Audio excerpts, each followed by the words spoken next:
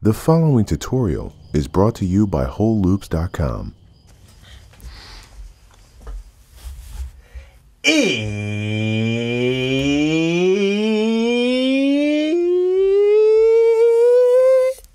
production time. I'm Reid Stefan, Realest puppet in the game. Today, we've got another beautiful sunset and 5 ways to widen any sound in your track. If you're making music that is going to go beneath a vocal, you're going to need all 5 of these tricks, I can guarantee you. The first one we're going to talk about is just plain and simple panning. The example that I got pulled up is a beat I threw together using loops from Hot Tropics bundle and acoustic progressions. I've got 3 of the acoustic guitar stems out of this folder here laid out on top of one another, and we're just going to give this a quick listen.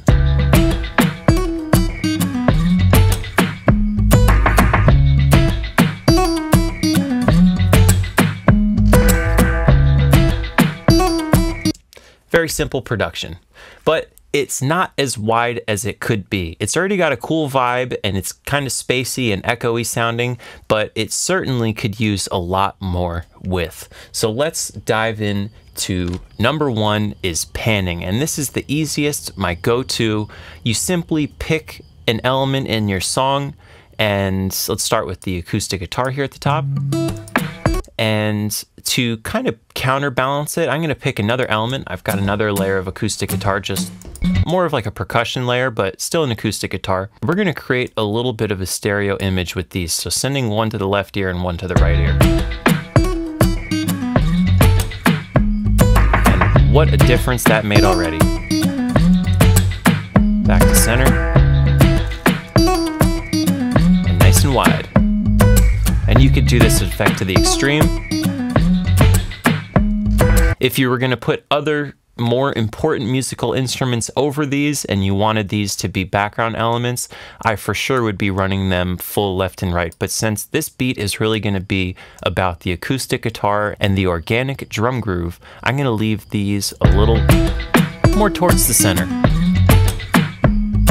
And I'm purposely picking a different number on each. That's going to give us a slightly more natural spread of this ensemble, if you could call it that.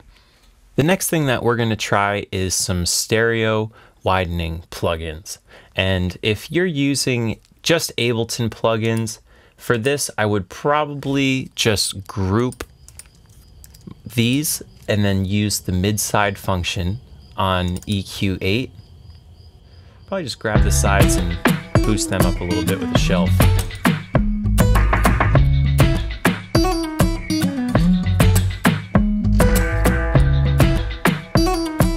But even this is not that dramatic of an effect. So for a much more dramatic effect, I would go for a third-party plugin like SideWidener,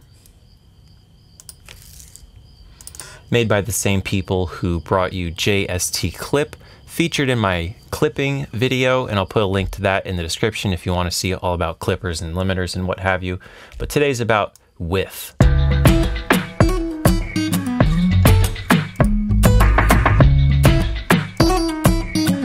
Mode 3 is pretty cool. You just gotta turn it down a little bit.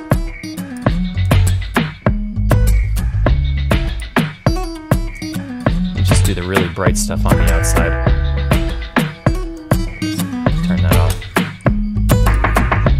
This is my favorite one, but they're all pretty similar. Another really good one is StereoDelta. Similar concept, but a little bit less options. So I find myself going for the SideWidener more.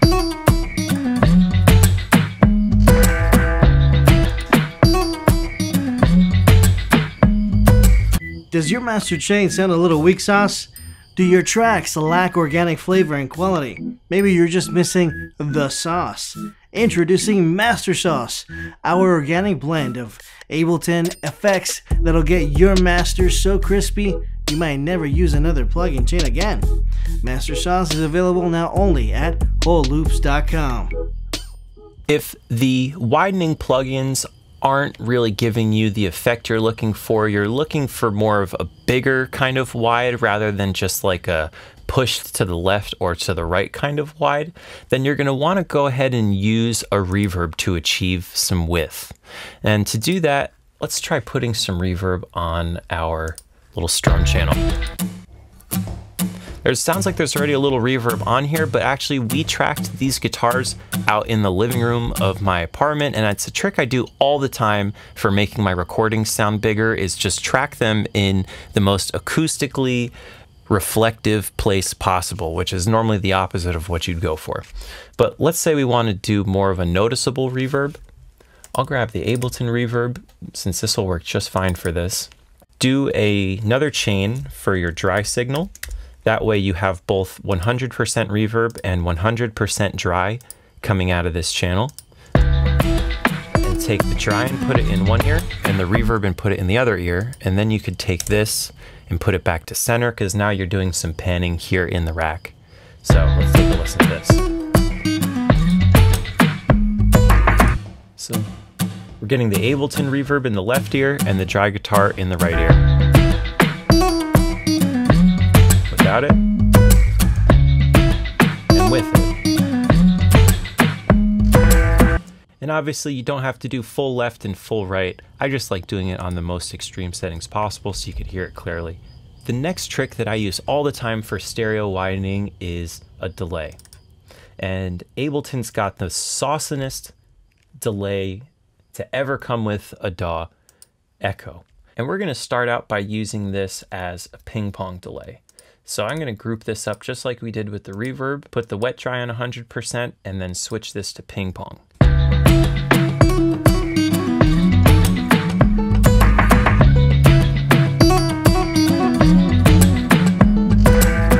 Hey, even some reverb on the delays. Maybe a little filter on the delays.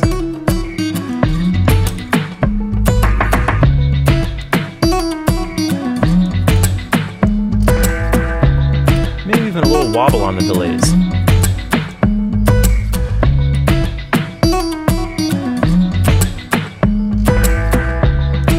And we can even sidechain our delays to the dry signal here inside the plugin.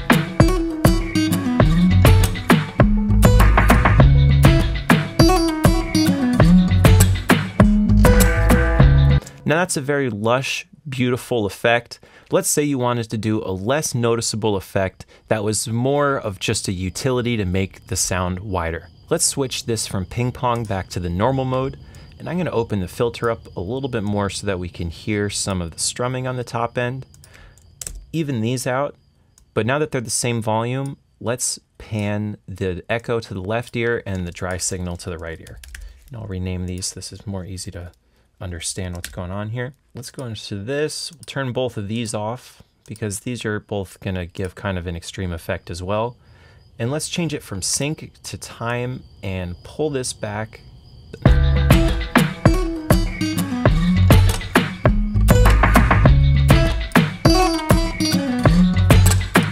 without it. Back on.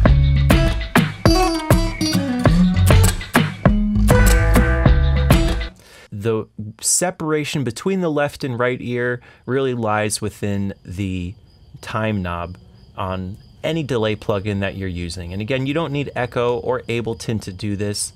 You could do a return track and just pan the return track and then pan the source track. But Ableton obviously has the most amazing shortcut in the world for it, which is why I make my beats in Ableton. Well, there you have it. Those are my top 5 shortcuts for making your beats nice and wide. And like I said, if you're going to have some vocals over your instrumental, these techniques are so crucial to getting a decent mix in the end. Thank you so much for watching. I hope you found the tips and tricks in this tutorial useful, and I'll catch you next time with another tutorial. Peace out.